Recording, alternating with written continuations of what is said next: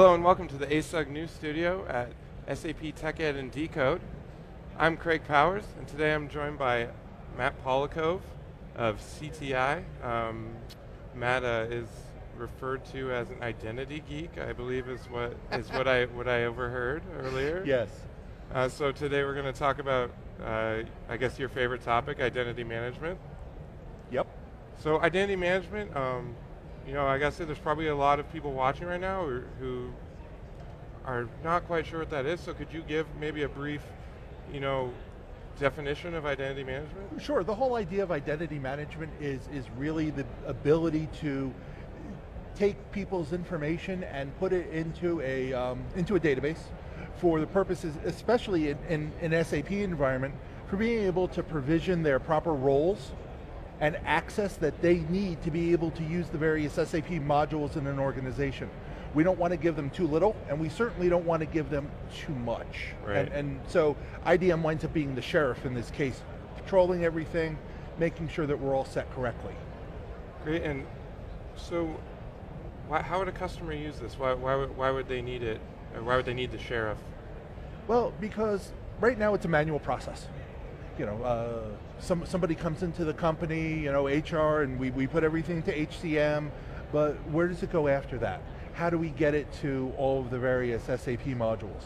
IDM is a central repository for that, right. And we could put little workflows and fun things like that so that we're able to put people exactly where they need to be for their organization, where they are in the hierarchy and where they might be geographically. So is this something that you mainly think of as a security solution, or does it go beyond that? It really does go beyond it because it touches so many different parts of an organization outside of the SAP landscape. Certainly the prime goal is to be able to make sure that everybody has their correct access. Right. But we might also do things like put people into Active Directory, enroll them in a badging system, or other outside applications. And so if someone doesn't have an identity management solution, what's the alternative? A lot of spreadsheets, a lot of emails, and a lot of printed forms. So a lot more manual, tedious steps that are really prone to mistakes. Right. It's tough when you're sitting there typing all day. Right. Nobody types 100%.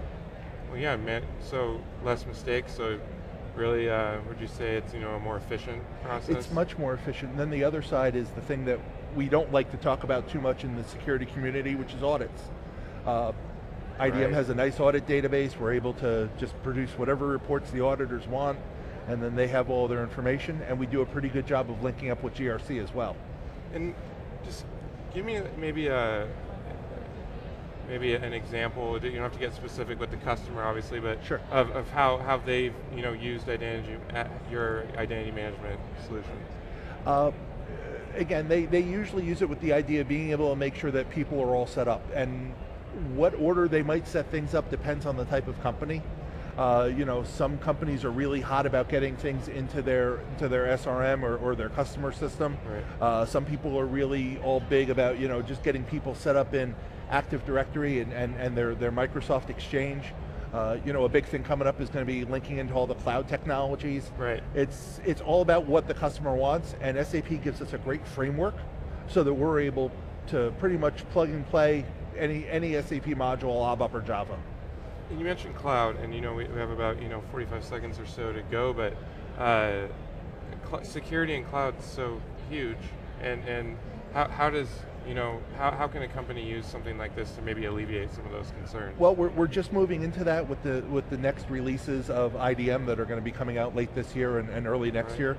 But we're going to be using some of the most modern and up-to-date protocols and technologies to be able to do that without getting into a lot of abbreviations. Right.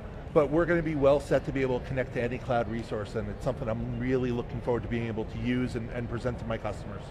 Great. Well, I really appreciate you coming on, talking about this topic. Thanks. It's an important topic, but it's not talked about very often. No, it's not. All right. Well, have a great Tech Ed. Thank you. Thank you very much. And thank you for joining us. For more SAP customer stories, head to asugnews.com.